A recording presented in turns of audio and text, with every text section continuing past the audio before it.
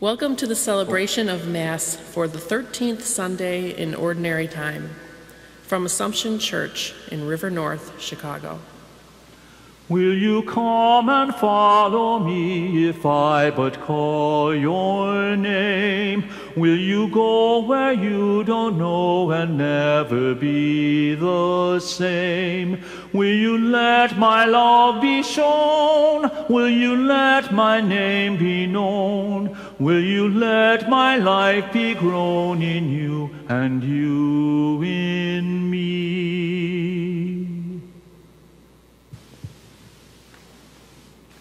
In the name of the Father, and of the Son, and of the Holy Spirit. Amen. The grace of our Lord Jesus Christ, the love of God, and the communion of the Holy Spirit be with you. And with your spirit. In today's Gospel, Jesus encounters a number of people on the road to Jerusalem and invites them, asks them, calls them to follow him. Let's pause now and acknowledge our own sinfulness, our own inattentiveness to the Lord, and ask for the Father's forgiveness.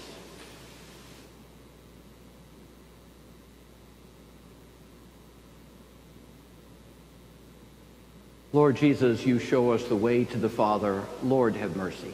Lord, have mercy. You are the truth that we seek. Christ, have mercy. Christ, have mercy. You call us to share eternal life with you. Lord, have mercy.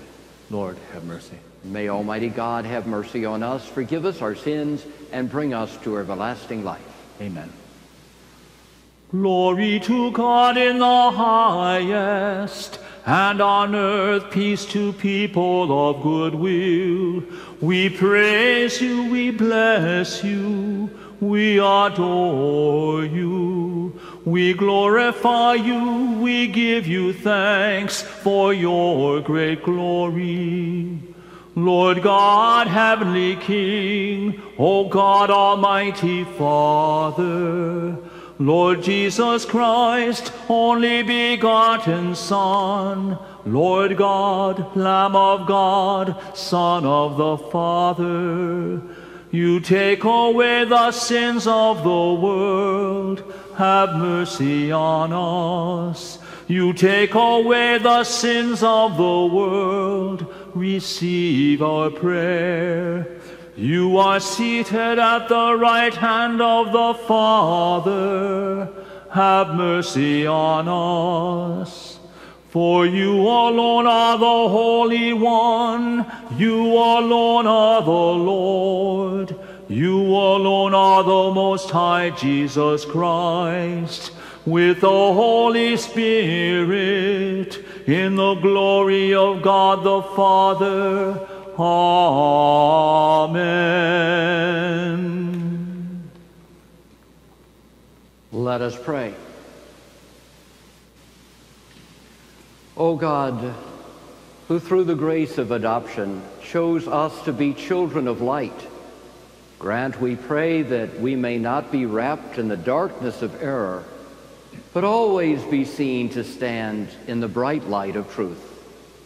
Through our Lord Jesus Christ, your Son, who lives and reigns with you in the unity of the Holy Spirit, God, forever and ever. Amen. A reading from the first book of Kings. The Lord said to Elijah, "You shall anoint Elisha, son of Shaphat, of Abel-Meholah, as prophet to succeed you." Elijah set out and came upon Elisha, son of Shaphat, as he was plowing with 12 yoke of oxen. He was following the 12th. Elijah went over to him and threw his cloak over him. Elisha left the oxen, ran after Elijah, and said, "Please, let me kiss my father and mother goodbye, and I will follow you." Elijah answered, "Go back. Have I done anything to you?" Elisha left him, and taking the yoke of oxen, slaughtered them. He used the plowing equipment for fuel to boil their flesh, and gave it to his people to eat. Then Elisha left and followed Elijah as his attendant. The word of the Lord. Thanks be to God. You are my inheritance, O Lord. Keep me, O God, for in you I take refuge. I say to the Lord, my Lord are you. O Lord, my allotted portion and my cup. You it is who hold fast my lot. You are my inheritance, O Lord. I bless the Lord who counsels me. Even in the night my heart exhorts me. I set the Lord ever before me. With him at my right hand I shall not be disturbed. You are my inheritance, O Lord. Therefore my heart is glad and my soul rejoices. My body too abides in confidence, because you will not abandon my soul to the netherworld, nor will you suffer your faithful one to undergo corruption. You are my inheritance, O Lord. You will show me the path to life. Fullness of joys in your presence, the delights at your right hand forever. You are my inheritance, O Lord. A reading from the letter of St. Paul to the Galatians. Brothers and sisters, for freedom Christ set us free. So stand firm and do not submit again to the yoke of slavery. For you were called for freedom, brothers and sisters, but do not use this freedom as an opportunity for the flesh. Rather, serve one another through love. For the whole law is fulfilled in one statement, namely, you shall love your neighbor as yourself. But if you go on biting and devouring one another, beware that you are not consumed by one another. I say then, live by the Spirit, and you will certainly not gratify the desire of the flesh. For the flesh has desires against the Spirit, and the Spirit against the flesh. These are opposed to each other, so that you may not do what you want. But if you are guided by the Spirit, you are not under the law. The word of the Lord. Thanks be to God. Hallelujah, hallelujah, hallelujah. Speak, Lord, your servant is listening. You have the words of everlasting life. Hallelujah, hallelujah, hallelujah. The Lord be with you. And with your spirit. A reading from the Holy Gospel according to Luke. Glory to you, O Lord. When the days for Jesus being taken up were fulfilled, he resolutely determined to journey to Jerusalem, and he sent messengers ahead of him. On the way, they entered a Samaritan village to prepare for his reception there, but they would not welcome him, because the destination of his journey was Jerusalem.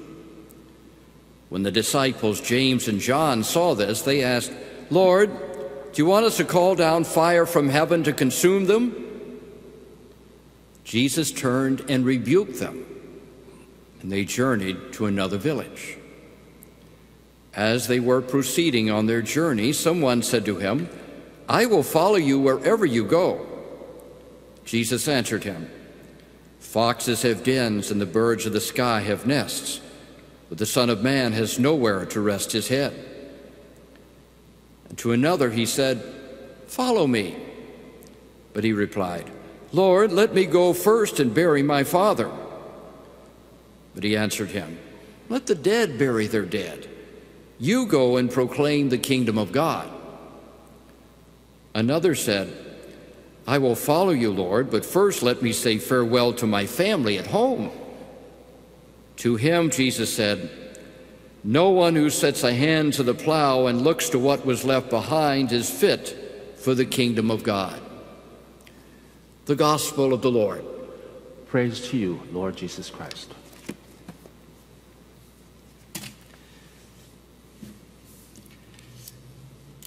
We should all know by now how often Jesus used images from everyday life to explain the reign of God. The problem is that some of these images that would have been very familiar to people in first century Palestine are often unfamiliar to us today. So I probably am not going too far out on a limb to say that few of us who are watching this Mass have ever plowed a field with a team of oxen, much less can appreciate how focused you have to be to keep 12 yoke of oxen moving in the straight line like Elisha was able to do in that first reading. So rather than talk about oxen, let me use an image that probably is more familiar to most of us: driving to the airport. Let's say you have a flight to catch 2 hours after this Mass, and so right after your time at church at Assumption, you jump into your car, jump on the Kennedy, and head for O'Hare. Now, what would happen if instead of looking through the windshield at what lay ahead, you looked only at the rear view mirror, at what was behind you? You're not going to make it, are you? Even a visitor from Mars would probably figure out, just by looking at how big the windshield is and how small the rear view mirror is, what should be the focus of our eyes as we're journeying somewhere. We're supposed to focus on what lies ahead and not what's behind. Or again, maybe you're driving to the airport and there are several people in the car with you, and you're looking ahead, and then someone else in the car says, say, what church was that we just passed? And you say, well, you know, I'm not sure. It might have been St. Stanislaus or maybe St. Mary the Angels. I can't quite get a good view of it.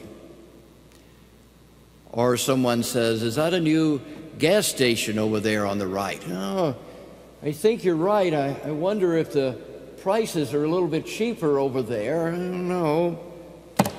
We're not going to make it either, are we? We're not going to make it to the airport if we don't keep our eyes fixed on where we're going. So let's hold on to that image for a moment, because I think it helps us understand what's on Jesus' mind and what we're being taught in our first and second readings today.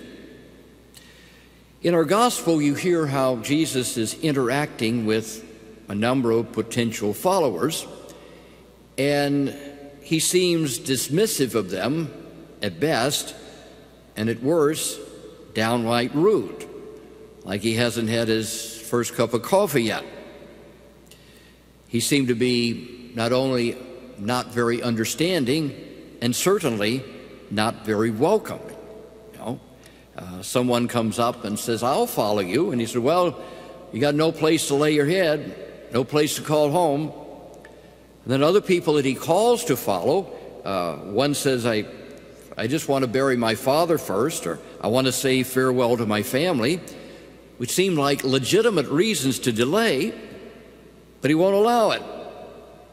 In this Renew My Church process, one of the phrases they keep using is that we need to practice radical hospitality, this rather focused sense of welcome. Well, it seems like Jesus is practicing radical inhospitality. And what he said to these three people would have been considered very rude, except that he's not asking them to join the faith community of Assumption at Orleans and Illinois Street.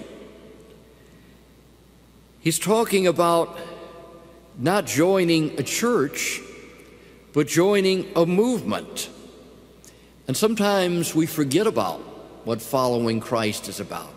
It's not just joining something that's static, it's about joining Christ as he moves forward with his mission. Because Jesus is on the move. He's on his way to his place of destiny, Jerusalem, where he's going to face judgment and death. And the scripture says that he was resolutely determined to go there. A more literal translation said he set his face toward Jerusalem. He's not going to look backwards. He's not going to look to the side. He's looking straight ahead. He's on the move. And his one question is, are you with me or not? Now is the time of decision. I'm not going to stand around and try to convince you to get into the car. Is following me your priority or not? The plane's going to leave in 2 hours. Are you going to be on it or not? Now, Scripture scholars tell us that some of Jesus' words to these would-be followers wouldn't have sounded as abrupt to them as they may sound to us. When someone asks permission to go bury my father, doesn't mean necessarily that the funeral is the next day. It more likely means, can I stay at home until after my father dies, which would have been the expected custom for elder sons. So it might mean not a delay of a few hours or a few days, but many, many years. And the phrase, no one puts a hand to the plow and looks back is worthy of me, was an expression that people often used in that culture about not second-guessing our decisions. So it may have been a reminder to the man that he'd made a decision to follow him and not to forget about it. Nevertheless, I think he's offering a real challenge to us in the same way that he offered to these potential disciples that he met on the road. Are you with me or not? And I think our scriptures today suggest various things that often stand in the way of our making a deeper commitment to Christ and the reign of God. What keeps us from walking on the road with him right now? Well, the one thing I think that would keep us from following Christ is that we keep looking at what lies behind.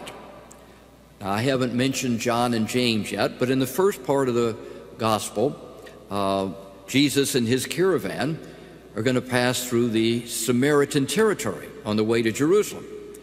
And the Samaritans were the old enemies of the Jews, and so they were also practicing inhospitality to Jesus and his followers. And in response to this, John and James want to up the ante in a big way. Lord, do you want us to call down fire from heaven to consume them? Let's use some juice to show them, those Samaritans, who they're dealing with here. Jesus is the Messiah, and he means business. Let us do some action on your behalf. Lord, let's have some fireworks here. Let's destroy them. Let's destroy their property. Let's destroy their oxen and everything else. Now, you and I may not get that outraged when we've been insulted or betrayed or not respected in the way that we think we should. But their reaction points to a problem that's serious, very often at a personal level and at a global level, and things that hold back the kingdom of God from coming.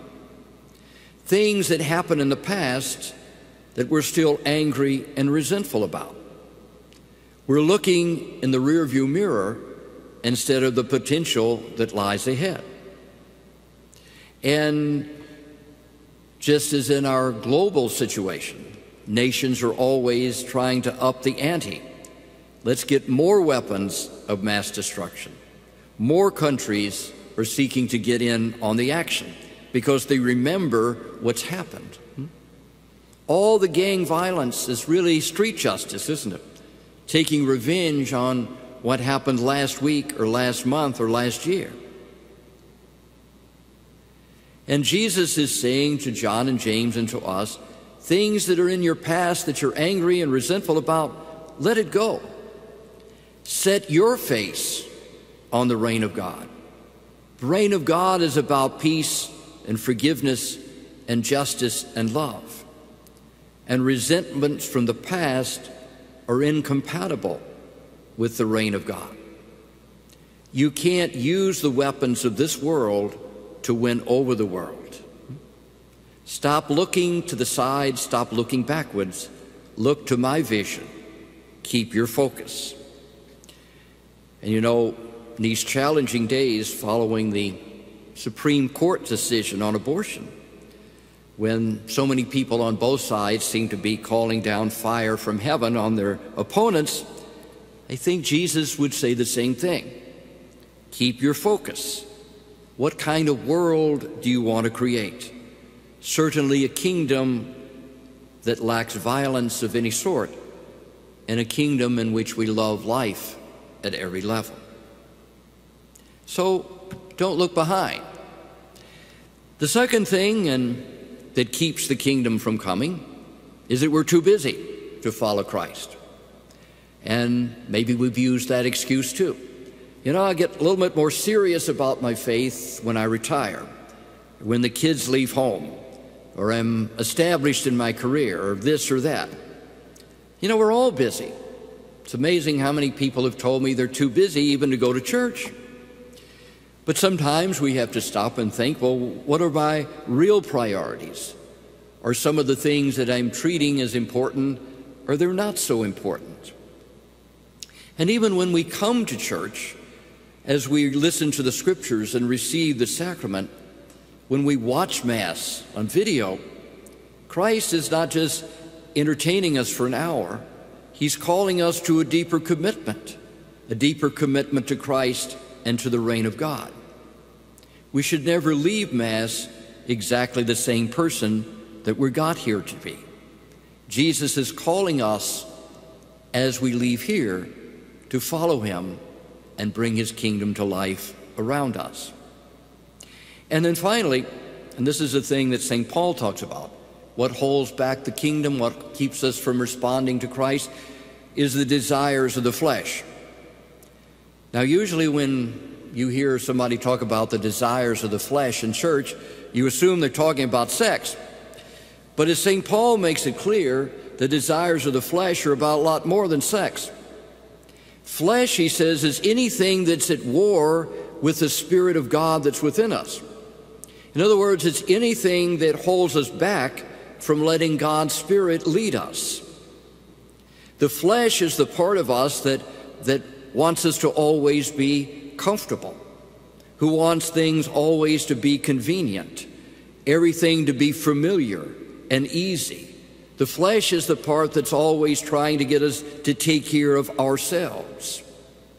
And we can see how powerful the flesh can be when we do something that goes against the flesh. When we try to give up something for Lent, or go on a diet, or seek healing from our addictions, the flesh fights back, tries to make us hold on to our habits of sin. When there is an injustice or somebody treating unfairly, the flesh doesn't want us to speak up, doesn't want us to care about other people, doesn't want us to care about the planet. Stay in your comfort zone. But it's the Spirit that draws us out of our comfort zone and gets us to focus on the reign of God. So Paul says, don't be enslaved by the desires of the flesh. Come and know the freedom of the children of God. So we're all dealing with a lot of stuff in our lives, and the world is dealing with a lot of stuff. And we can be distracted by the past, or distracted by our busyness, or distracted by our desires to live in our comfort zone. But Jesus is always inviting us away from that. And in a very down-to-earth way, inviting us to follow him along the path of peace and justice and love.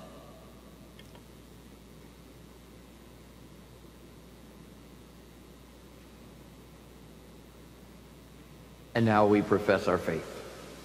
I believe in one God, the Father Almighty, maker of heaven and earth, of all things visible and invisible.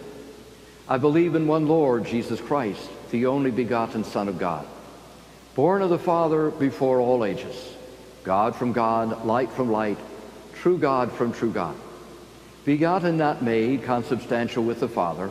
Through him all things were made. For us and for our salvation he came down from heaven, and by the Holy Spirit was incarnate of the Virgin Mary and became man. For our sake he was crucified under Pontius Pilate. He suffered death and was buried, and rose again on the third day in accordance with the Scriptures. He ascended into heaven and is seated at the right hand of the Father. He will come again in glory to judge the living and the dead, and his kingdom will have no end. I believe in the Holy Spirit, the Lord, the giver of life, who proceeds from the Father and the Son, who with the Father and the Son is adored and glorified, who is spoken through the prophets. I believe in one holy Catholic and Apostolic Church. I confess one baptism for the forgiveness of sins, and I look forward to the resurrection of the dead and the life of the world to come. Amen. As people led by the Spirit, we raise our voices in prayer. For the Church, that we may hear God's call to discipleship and seek first the reign of God, we pray to the Lord. Lord, hear our prayer. For peace in Ukraine, that the war may end, the innocent may be protected, and the refugees may be guided to safety, we pray to the Lord. Lord, hear our prayer. For greater harmony among religious traditions, that people of faith may work together to combat hunger, homelessness, and a lack of education, we pray to the Lord. Lord, hear our prayer. For the grace to be guided by the Spirit, that God would free us from our sins, our addictions, and our unhealthy attraction to the things of this world, we pray to the Lord. Lord, hear our prayer. For those who strive to eliminate violence in our communities, that hearts may be opened to their message of justice, understanding, and peace for the protection of all human life, we pray to the Lord. Lord, hear our prayer. For those who live with chronic pain or chronic illness, that they may experience the healing touch of Jesus, we pray to the Lord. Lord, hear our prayer. Loving God, hear our prayers today and answer them according to your will. We ask this through Christ our Lord. Amen. Though I may speak with bravest fire and have the gift to all inspire, and have not love, my words are vain as sounding brass and hopeless gain. Though I may give all I possess, and striving so my law profess, but not be given my love within, the prophet soon turns strangely thin. Come, Spirit, calm our heart's control. Our spirits long to be made whole. Let inward love guide every deed. By this we worship and are freed. Pray, my brothers and sisters, that my sacrifice and yours may be acceptable to God, the Almighty Father. May the Lord accept the sacrifice at your hands for the praise and glory of God's name, for our good and the good of all His holy church. O God, who graciously accomplish the effects of your mysteries, grant, we pray, that the deeds by which we serve you may be worthy of these sacred gifts through Christ our Lord. Amen. The Lord be And with your spirit, lift up your hearts. we lift them up to the Lord. Let us give thanks to the Lord our God. It is right and just. It is truly right and just, our duty and our salvation, always and everywhere to give you thanks, Lord, Holy Father, Almighty and eternal God, through Christ our Lord. For through his paschal mystery he accomplished the marvelous deed by which he has freed us from the yoke of sin and death, summoning us to the glory of being now called a chosen race, a royal priesthood, a holy nation, a people for your own possession, to proclaim everywhere your mighty works. For you have called us out of darkness into your own wonderful light. And so with angels and archangels, with thrones and dominions, and with all the hosts and powers of heaven, we sing the hymn of your glory, as without end we acclaim. Holy, holy, holy, Lord God of hosts, heaven and earth are full of your glory. Hosanna in the highest, Hosanna in the highest. Blessed is he who comes in the name of the Lord. Hosanna in the highest, Hosanna in the highest.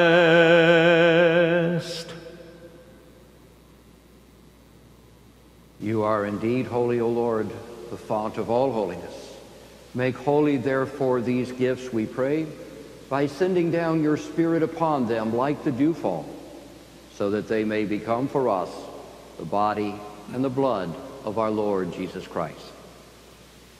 At the time he was betrayed and entered willingly into his passion, he took bread, and giving thanks, broke it, and gave it to his disciples, saying, "Take this, all of you, and eat of it, for this is my body, which will be given up for you."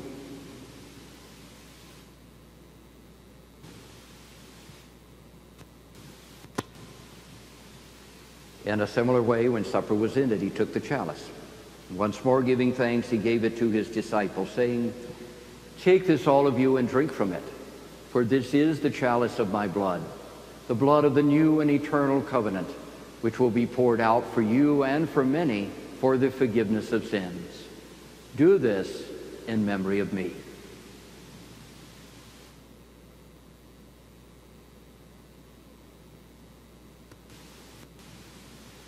The mystery of faith. When we eat this bread and drink this cup, we proclaim your death, O Lord, until you come again. Therefore, as we celebrate the memorial of his death and resurrection, we offer you, Lord, the bread of life and the chalice of salvation, giving thanks that you have held us worthy to be in your presence and minister to you. Humbly we pray that, partaking of the body and blood of Christ, we may be gathered into one by the Holy Spirit. Remember, Lord, your church spread throughout the world, and bring her to the fullness of charity, together with Francis our Pope and Blaise our Bishop, and all the clergy and all who minister to your people. Remember also our brothers and sisters who have fallen asleep in the hope of the resurrection, and all who have died in your mercy. Welcome them into the light of your face. Have mercy on us all, we pray, that with the Blessed Virgin Mary, Mother of God, the Blessed Joseph, her spouse, with the blessed apostles, and all the saints who have pleased you throughout the ages, we may merit to be co-heirs to eternal life, and may praise and glorify you through your Son, Jesus Christ. Through through him and with him and in him. O God, Almighty Father, in the unity of the Holy Spirit, all glory and honor is yours forever and ever. Amen. Amen. Amen.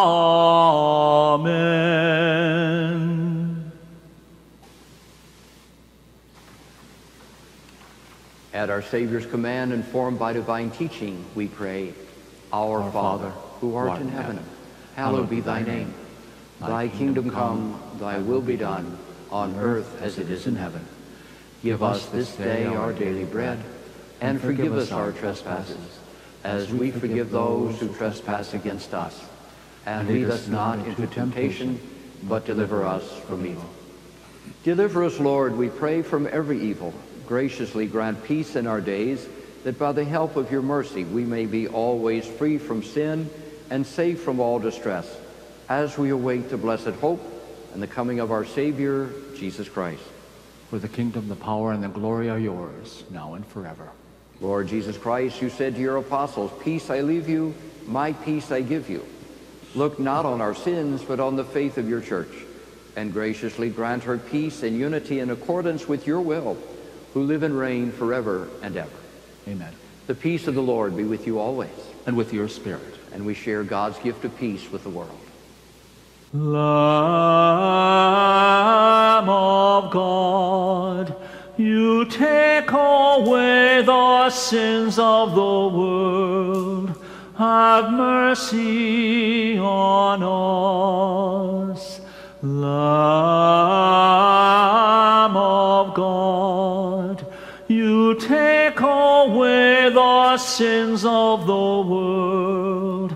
Have mercy on us. Lamb of God, you take away the sins of the world. Grant us peace.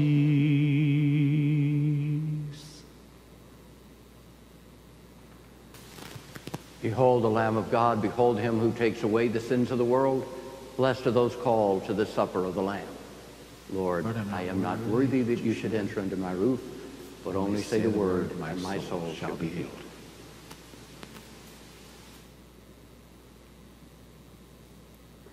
We pray an act of spiritual communion.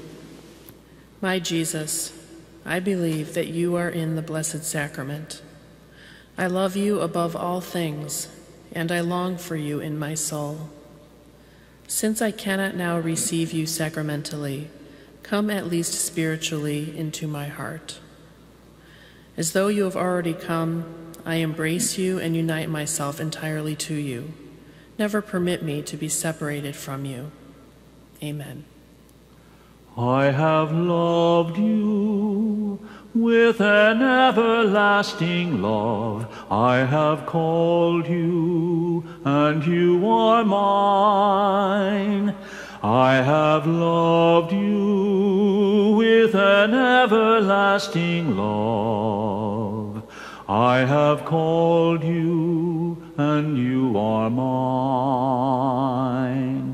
Seek the face of the Lord and long for him. He will bring you his light and his peace. I have loved you with an everlasting love. I have called you, and you are mine. I have loved you with an everlasting love. I have called you, and you are mine.